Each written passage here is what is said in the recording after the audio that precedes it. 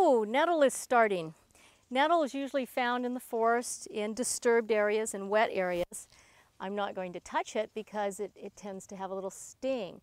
The homeopathic remedy Urtica, which is the genus name of nettle, comes from nettle because of the welts it gives you if you touch it. However, it's a very useful herb. You can gather it with your gloves and it makes a great spring tonic. Our ancestors used to make, if you ever heard of a nettle tea in the spring, it's a very good blood stimulant and good detoxifier in the spring.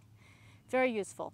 Horses sometimes will eat it, but they will also get welts, but a lot of them have built up immunity to it. So it's probably a better one to isolate so your horse isn't eating it, and then gather it and dry it, and then it's not toxic at all or no reaction.